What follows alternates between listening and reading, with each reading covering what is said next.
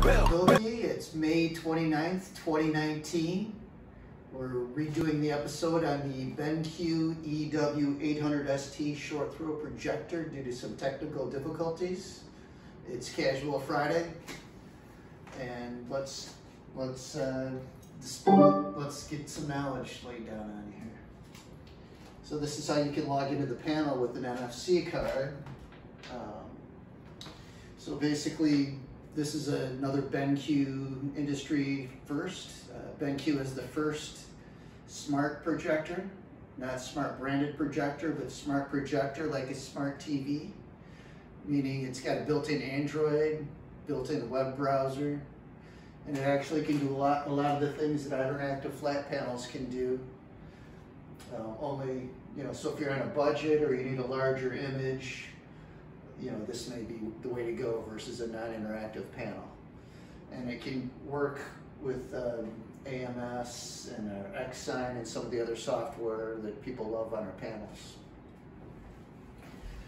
So Benq is the #1 DLP brand of projectors worldwide, #2 brand overall behind Epson. Shout out to my old former colleagues at Epson. Let's go into the projector now.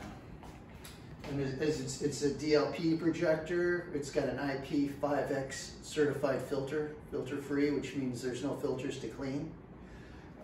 It's one level below waterproof, which is IP6X. Also, as DLP, you're not going to get the color fading and things like that you might get with 3LCD. So first of all, right now you see we're not logged in as anybody. You can see the date and everything. Don't worry about the image. I just kind of slapped this up. This is like a 15-year-old projector screen given to me by somebody at Daylight, Andre or Stephanie. I can't remember which one, but if there's anybody at Daylight, Draper or Stewart or some screen company, reach out to me, send me one. I'll get you some shout outs and I can use it for my demos. That'd be great. So first of all, we're going to want to log into this projector here. So there's 3 ways to do it. One way is you can use this or a wireless keyboard, or you can put an app on your phone to use as a keyboard. You're probably going to want to do one of those things. But you can type out your username and password. That's one way. You don't want the students maybe be able to see it. It takes longer. And I don't want to give out my password, so I'm not going to do that right now. The other way would be to go to recent users, and I was recently a user here, and then I could type in my password that way.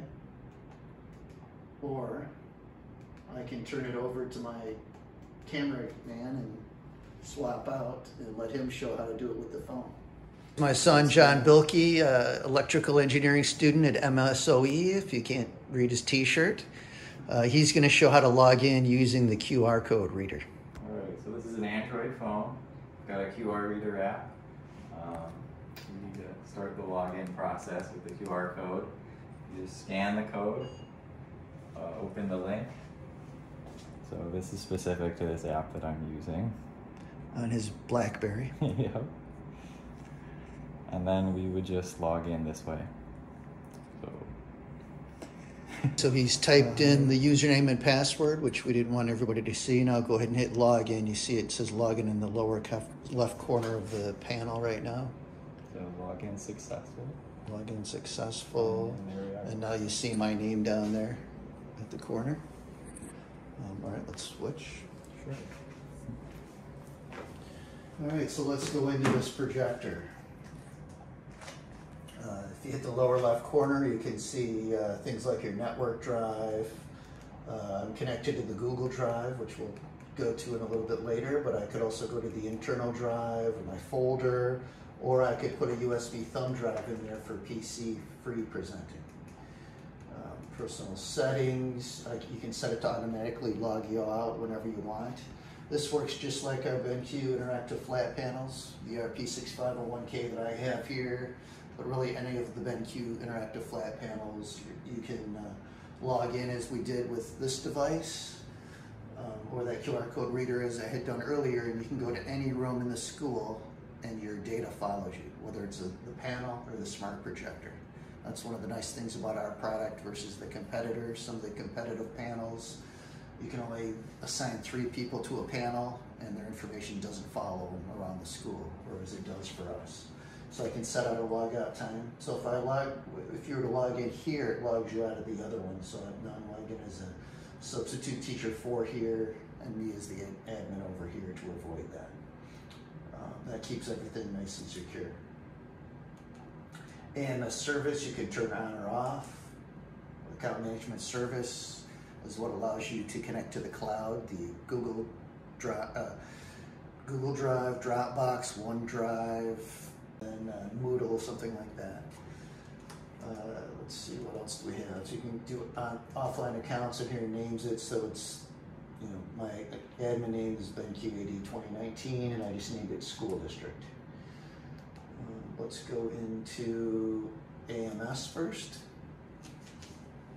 So here you can see that I'm connected to Google Drive based upon that clip. I didn't set up Dropbox, OneDrive, Moodle yet.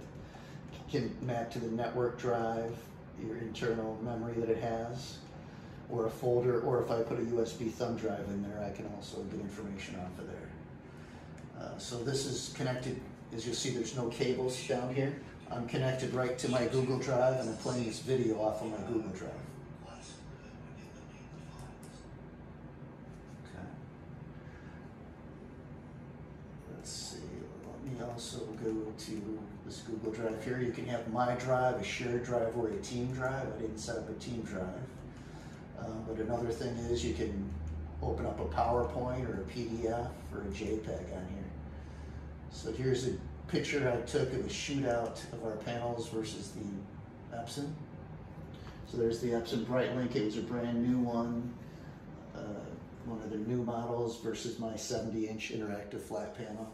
You can see how much brighter it is. The light kind of fades the projectors. That's the downside to the projectors, but obviously you get the larger image. And I don't know if I mentioned, but this has a $9.99 MSRP, which is very low. Let me also just open up a PowerPoint, or let me open up a PDF.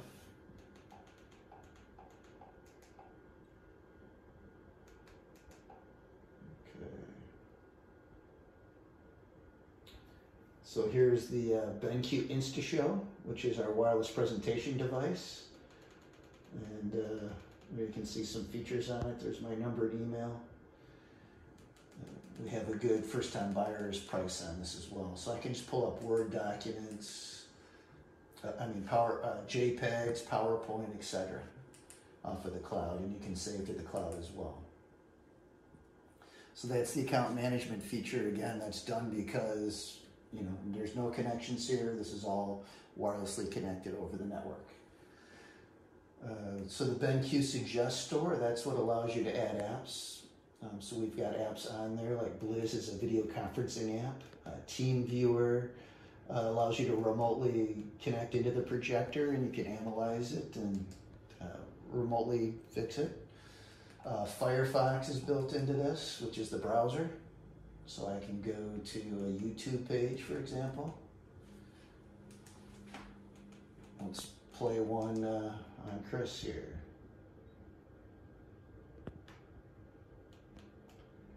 So Chris Martin's our senior field application engineer. And he also helps me edit some of my videos. So there's a little shout out to Chris. This is actually my YouTube page. Director of Business Education, Midwest. So that's playing a YouTube video from my YouTube page over the internet. And then we already talked about quick support. Let's go down to here. So there you can see the file manager would be, if I had a thumb drive, I can switch to HDMI or VGA. There's some of the apps that I have loaded. Let's look at the system. So we're connected to the internet. It can also be its own hotspot. It can connect to Bluetooth. I can adjust the volume here. You can see the apps which we've already done. In the About section, it'll tell you a little bit about the projector. It's XGA, it's 3300 lumens. Right now we're in Smart Eco mode. You can switch from presentation mode to sports mode, other modes, etc. I've used it for about 6 hours. You can see the firmware version, and we can actually update that over the air updates. So that's that.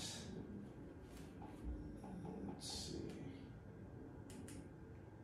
I can go down to the Android system now. The built-in Android's version 6. Tells you how much RAM we have, 877, storage capacity is 5 gigs in there of open storage capacity, and you can find the MAC address there. Software update, I already did that, but all you do is you can update by USB or over the air if I was just to click into there. And here's where you can see the version of the software. So if you're talking to a tech support, they can walk you through that. Privacy announcement, Android, you can reset the whole Android if you want. Another thing we've got, the picture here again, that'll change it presentation mode, video mode, different types of mode here, sRGB, these are one, you can have preset modes.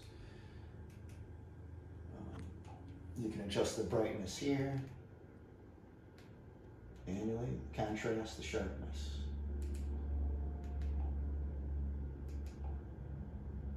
That would change it from eco mode to always on high brightness. There's keystone correction, which I didn't use. Projector, I can put it into table mode or ceiling mounted. 3D. I don't see 3D on 3 LCD projectors. You'd have to stack a couple 3 LCD projectors to be able to do 3D. This is already 3D ready, so if 3D comes back, we're ready. Screen settings, okay. It just has some shortcuts, the day and time. You can set the time zone and format. Language, multiple languages, keyboard, different keyboard choices, and AMS service. Again, that takes us back to that screen that we could have gotten to from the other way. Let me see if there's anything here of interest. No. Okay, so the last thing would be to show how we can wirelessly project. So this has Airplay and Miracast built into this panel. So I can connect via Windows, Android, iPhone, Chromebook as well. So I'm going to connect those various ways. So let's start out with Windows. There's a little bit of instructions on it that basically if John comes over here, and what I can do here is, it should let me go over to here and go to these 3 dots, and I can go cast. So it sees the Benq EW800ST. I clicked on it, and now I'm mirrored to the device. Okay, so there's that. While we're here, let's go over to XSign.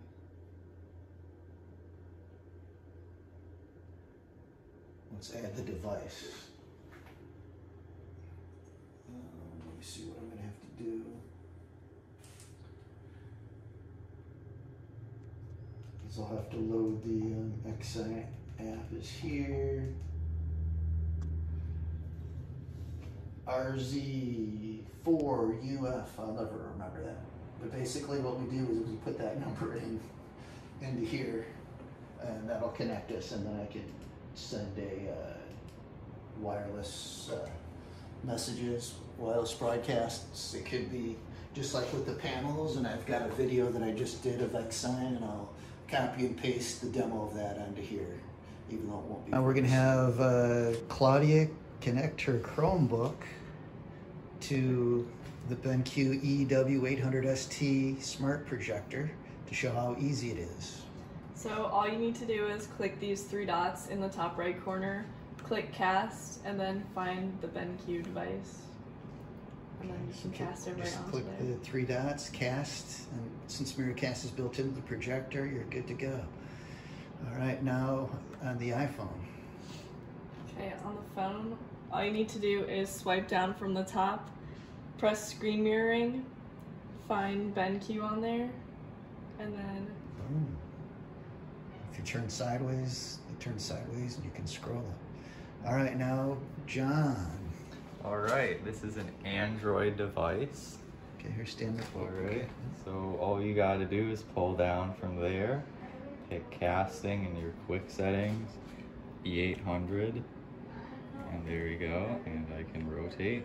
Oh, there we go. All right, nice job, guys. Easy peasy. And also the instructions are here too. So if you go to the screen, click on. Let's see. So I talked about it's an Android browser apps, AMS, logins. I opened up a video. I opened up a PDF. I did not open a PowerPoint, but trust me, it works. Again, compared it to a smart TV or non-interactive, it's going to be less expensive than a non-interactive. And it's going to be less expensive than a panel, but it won't have the touch, but it will give you a bigger image. I showed how you can connect to Windows. Again, it has Airplay and Miracast built in. As far as the remote here, it also has a little pointer on it, laser pointer. So I can use this as a laser pointer. It's got picture-in-picture. If I had a couple devices going, I could do picture-in-picture. The remote there. It's got the home button that you can use. So basically it's the first smart projector on the market, built-in Android, built-in browser, ability to do account management system so you can connect right to the cloud, Google Drive, Dropbox, OneDrive, Moodle, etc., and save your data, and it's going to follow you to every classroom in the district or every meeting room that you have. And it's got quick support features, and you could load apps to it. I could add probably Nearpod, for example, and I could be doing some of that, or Excel, or various other apps that you may use for learning, and I'll do all this PC free. So there's also a gear there to pull up that home button. Switch system. So I think that's a pretty good demo of this product. Thank you for your time, and I'll tag on the X-Sign demo. Okay, let's try this again. So we've got the Benq EW800ST short throw lamped projector. It's under $1,000 map. It's a smart projector, the first one on the market. It has a built-in Android operating system. It can connect to our AMS just like our panels. It can connect to X-Sign just like our panels. So let's go to the computer real quick. All right, here's where we go to the X-Sign software. You can pick the fixed text, scrolling text, and image, videos, YouTube video link, which we pasted in there. Then you can pick your panels and projectors.